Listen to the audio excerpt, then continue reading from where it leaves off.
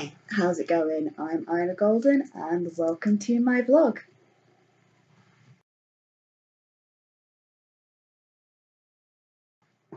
Alright, okay, we're going to start off with a little reading stuff again. So, the biggest problem with deciding to wait to talk about a particular subject is that it becomes all too easy to continue not talking about it. So it wasn't that I didn't want to tell you, it was that I forgot how to. And then, of course, the book happened. His gaze moved towards me. I don't think I came across particularly well in Mother's eyes. Looking back on it, I can understand why, but believe me when I say, I was just trying to protect you. Okay, so I'm going to be trying something a little different with this vlog, and I'm going to sort of kind of do a little bit of a character study. I specifically want to talk about David Zendel, Zel's father, but I may also talk a little bit about Gloria, who is Zel's mother, as well. It sort of depends very much on how this sort of goes from here. I'm kind of ad-libbing and sort of doing it as I go. I've not really sort of planned out too much what I want to say, but I knew I definitely wanted to start with that particular quote because I feel that it definitely sort of sums things up quite well for like some of the points that I kind of want to make and some of the things that I kind of want to talk about. So before we go any further with this, spoilers ahead for the Never 18 collection. If you want to be going into the Never 18 collection completely blind, I suggest reading at least one of those books first and then coming back and watching this. I think it doesn't matter which book you read, you'll get a fairly good idea of a lot of the plot points that are probably going to be covered in this or sort of skirted around in this by just reading, well, let's say The Colours I See and No Doors Allowed. A little bit less with Hyena Boy. Hyena Boy doesn't feature David quite as much, although he does make a brief cameo in that one. And at the point in time that this video is going out, it's just those three which are available in the Never 18 collection. He appears a few times in We Giants as well, in a slightly larger cameo than he does get in Hyena Boy, and then in the spin-off books he has a few cameos in some of those. So yeah, he's quite an important character within the Never 18 collection, even though he is definitely a sort of secondary character. He's definitely a secondary main character within Zel's story. He's definitely a secondary main character within No Doors Allowed. So mild spoilers ahead, definitely for those two books in the collection. So you've been warned. Okay, so David Samuel Zendel. Definitely born, I think in the 40s. I think that's when I worked out he would have had to have been born. He was born to Zena and Henry Zendel. Their only son, their only child, and he lost a couple of family members at a fairly young age, including his father. So he was primarily raised by his very strong-willed and open-minded mother, and that's kind of very important to understanding his character, is that he did not get a very traditional upbringing for when he was born and when he was alive, especially for the economic background he would have come from, because he came from a very well-off background. I'm fairly certain he was a boarding school kid. I've not sort of specified that necessarily, but if not boarding school, then definitely grammar school. Definitely had a very good education, and he became a banker like his father. His father was also fairly open-minded and very very worldly in his views and in his perceptions of the world as well, which meant that for the time that he was raising his son, he was teaching his son a lot about being tolerant of people who are different and various things like that. So it's no surprise that going into the 60s, which is when he would have come into his adulthood, certainly, yeah, he definitely would have needed to come into his adulthood by the 60s, because by his mid-20s he's a father, and his son is born in 66. Yeah, 66. Because it's the year before, technically the year before Jay, but not a year before Jay. So yeah, his son is born in 66. So he would have definitely have become an adult in the 60s, and I think he would have certainly in the early part of the 60s, before becoming a father, and during the time he's sort of romancing Gloria, I can very much see him kind of not quite being a hippie, but sort of that kind of ilk, sort of very much of that kind of very open, very experimental kind of mindset, which fortunately for him was something that Gloria also had.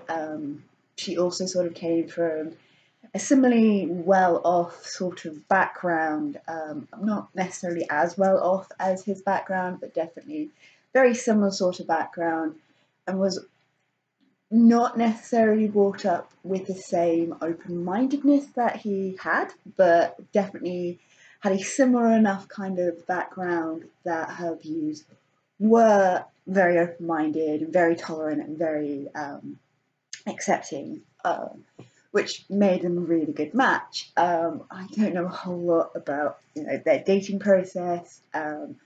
I know they weren't married that long before Gloria fell pregnant. But they certainly, I can very easily see them meeting in 1961, 1962 maybe, and sort of having a little bit of a whirlwind romance before deciding to settle down together. And then fatherhood happens. So this is definitely a spoiler. So again, if you don't want to go into The Colours I See, any kind of spoilers, if you're planning on reading that one before you read No Doors Allowed, because if you read No Doors Allowed first, a lot of this will already be will have already come to light. But Gloria was pregnant with twins, and unfortunately, due to a number of complications, went into premature labour, and B, lost one of the babies. And that immediately changed both of these very free-spirited individuals, because suddenly they were hit by this massive tragedy, and they also were responsible for a child with very high health needs. Zell pretty much struggled for life, certainly for his first couple of years, and that sense of needing to do everything they can to ensure the survival of their child, to ensure the survival of their son, very much shapes pretty much everything about how they parent him for a long time. It makes it basically he sort of becomes the center of all their grief and all their anxieties. They don't want to lose another child, like they've already lost a child. They don't want to lose another child. It weighs very much on them. It very much shapes them. It's hard to say which parent is more obviously affected. They are definitely equally affected. there are probably some more obvious signs when it comes to Gloria maybe than when it comes to David, but as a pair, as a couple, you can see how much it sort of shapes them. Certainly after you reach the point in time in the Colours I See where it is revealed that Zell should have been a twin, you then begin to sort of understand a lot of their earlier behaviour, a lot of the things that they were doing, sort of up until that point. But yeah, it's this kind of this catalyst. It's kind of this a world-shaping event for the two of them. So all of that free spirit, all of that energy, all of that enthusiasm, a lot of the humour and joy that they kind of had gets lost in what they feel is this constant struggle to keep their son alive. They are very close as a couple. They are very supportive of each other as a couple. So they're kind of fortunate in that sense. But they are also overprotective to a fault. Which is something that, you know, Zell does kind of rebel against as he sort of gets older and stronger and understands his own limitations, and develops this mind that, you know, he knows, you know, he can't push things and be sort of stupid with it. He has a good survival instinct, but he wants to sort of push those boundaries and understand exactly, you know, what he needs to do in order to keep himself safe. He does kind of constantly butt against what his parents think he needs to do in order to stay safe. So yeah, it's in that kind of terms, especially sort of before Zell finds out the truth. He is in sort of this situation where he knows he has these really overprotective parents, and yes, he can understand it because he understands his own high medical needs to a really good degree, where he's kind of like, yeah, I get why they're overprotective, but he doesn't. He kind of sees his parents as very strict, very kind of unyielding in their decisions about things, and it does cause him to feel like he needs to hide things from them, that he needs to go behind their backs in order to sort of do a lot of the things that he wants to be doing in order to find himself and to find his own limits, and to, you know, figure out what he can and can't do without all of these sort of other things kind of coming into play and kind of stopping it.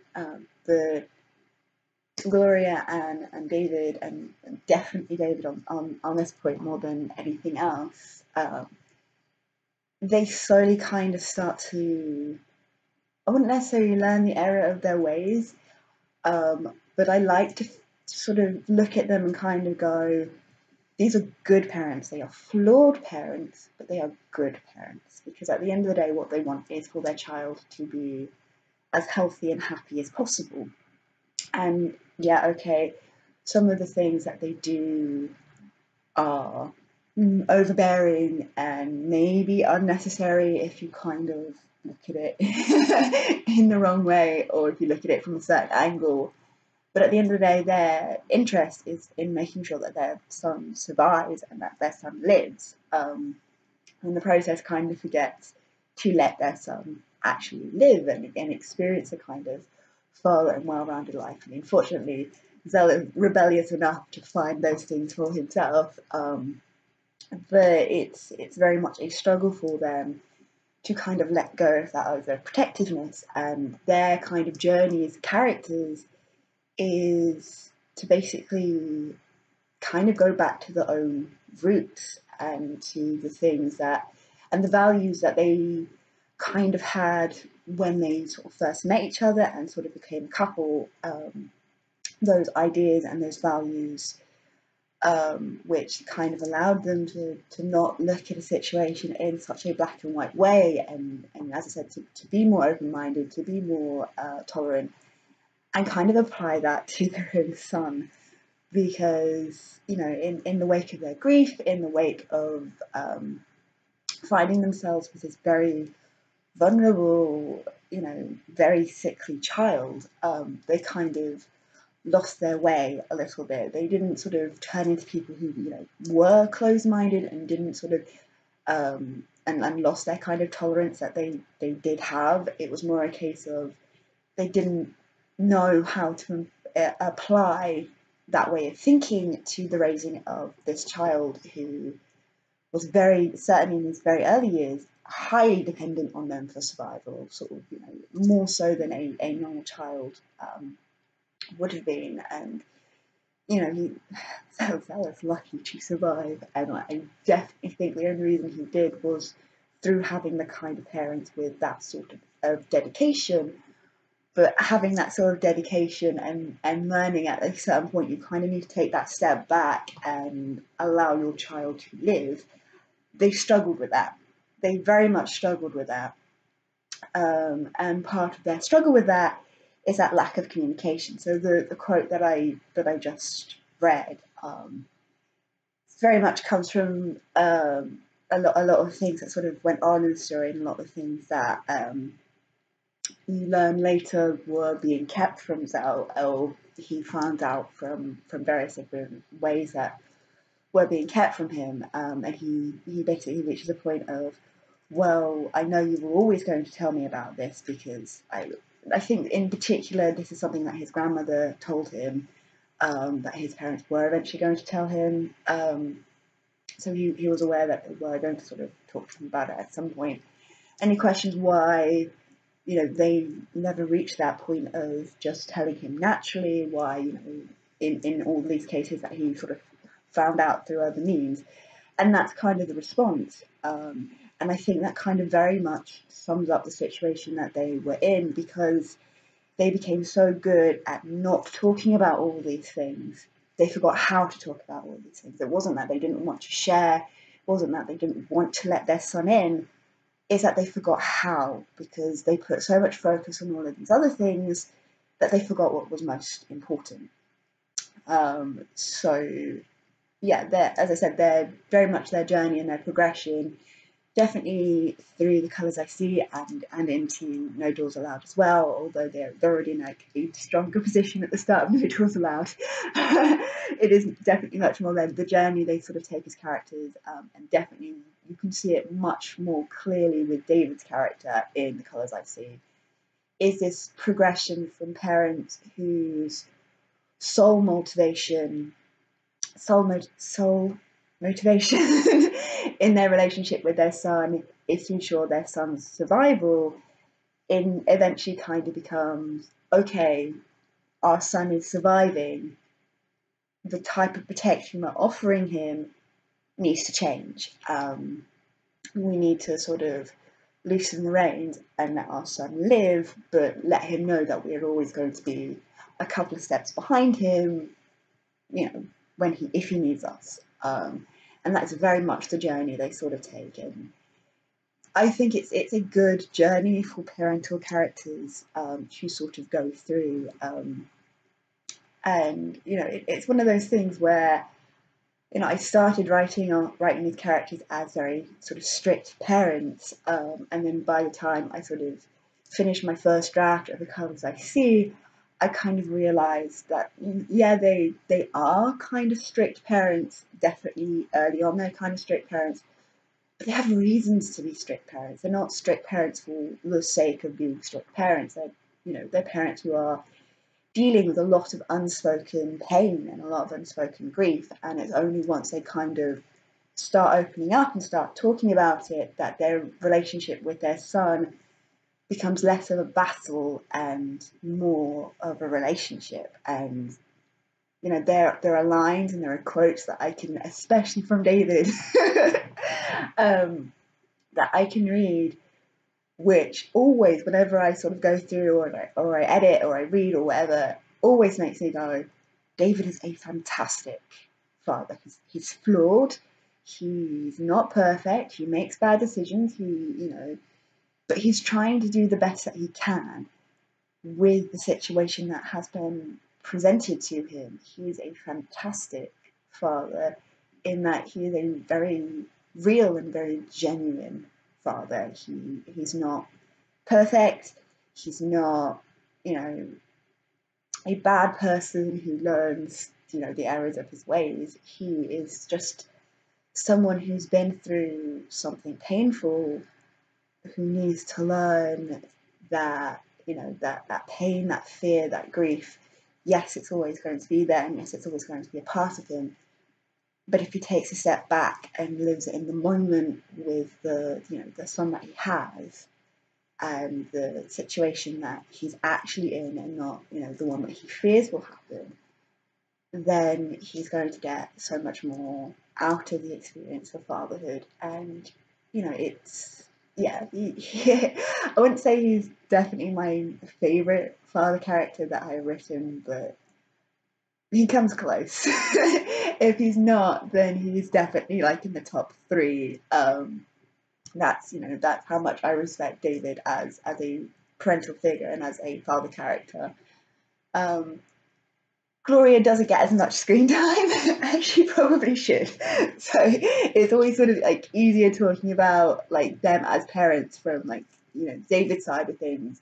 But she definitely goes through a journey of her own. I think it probably highlights more in No Doors Allowed than it does in The Colours I See. I think The Colours I See is very much David's journey, and No Doors Allowed is very much Gloria's journey, or at least Gloria's journey as it is from the point of, you know, having gone through the events of The Colours I See and being in a slightly better starting position than David was at the beginning of The Colours I See. But yeah, I would definitely sort of like see it in those sorts of terms where, you know, okay, yeah, these are not focal characters, they're important side characters, they're important secondary characters, but they're not necessarily like main characters. But they go through these journeys through these two books, and they're journeys that you can follow and you can care about because, you know, they are genuine characters. They're flawed individuals who don't become perfect, but do learn that, you know, they do learn a lot.